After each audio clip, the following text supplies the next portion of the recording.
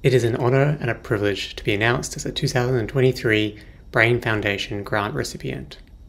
This grant will be used to identify better ways to diagnose autoimmune encephalitis, a rare inflammatory disease of the central nervous system, and predict long-term patient outcomes.